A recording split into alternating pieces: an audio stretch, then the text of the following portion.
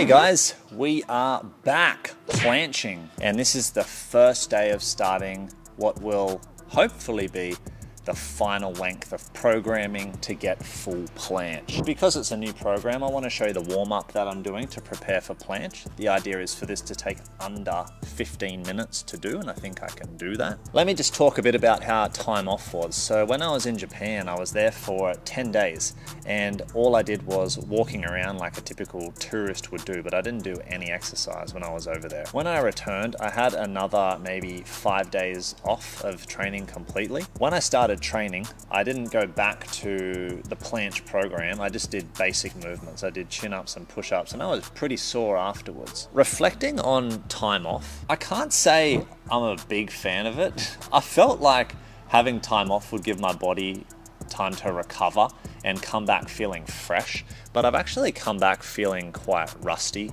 and shit. Like everything makes me sore, and my shoulders actually feel more sore than they did when they were training, which actually wasn't much at all.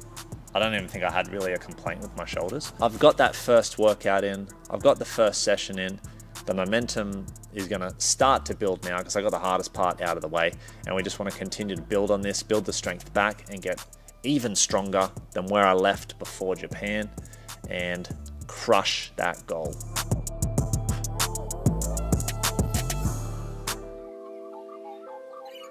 I feel like for planche, you shouldn't have a rest at all.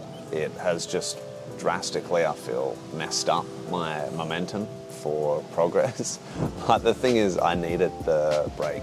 But what has happened since I've come back was an old shoulder injury or feeling I've had with a past injury has popped back up. Planche doesn't make it worse. I think handstand push-ups might make it worse. Got a cold as well. I actually didn't get a cold that bad at all. It maybe lasted 2 days, and I sound it at the moment, but I feel fine. I've also invested in a bunch of supplements. They're all things I used to take in the past. I'm having creatine as well.